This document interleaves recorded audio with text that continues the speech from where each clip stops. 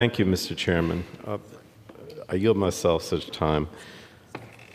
I'm calling this the Polluters Over People Act because it eliminates the environmental protections that keep families and communities safe while doing nothing to lower energy costs. Everyday Americans need relief from high energy costs. Big oil is still making record profits, and instead of cracking down on price gouging, House Republicans are handing giveaways to big oil and gas company CEOs without delivering any help to working families.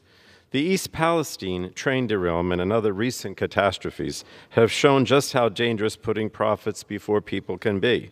As the climate crisis accelerates, we need real action to support clean, secure, and affordable American energy. And that's what House Democrats delivered last year with our historic investments that will help us lead the world in the transition to clean energy and will truly combat the worsening climate crisis. After all, extreme weather events are becoming more frequent and more extreme.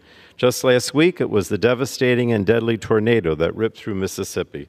These horrifying extreme weather events are costing families their loved ones, their homes, and their livelihoods.